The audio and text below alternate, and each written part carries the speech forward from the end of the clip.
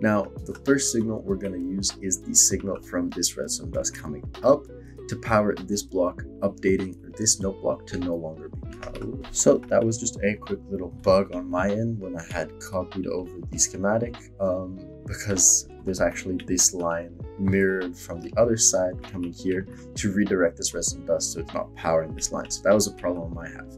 But this is a normally unpowered note block, so when we actually power it through the comparator right here, we do turn this note block on, updating this observer to quickly pulse this piston right here to break the box.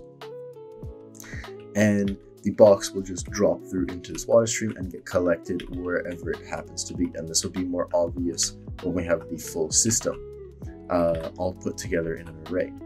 Now, the other signal we should worry about or should acknowledge is the redstone torch signal. Now, I showed you how it loops in here to give us a little bit of extra time. What also happens, go watch the full video now.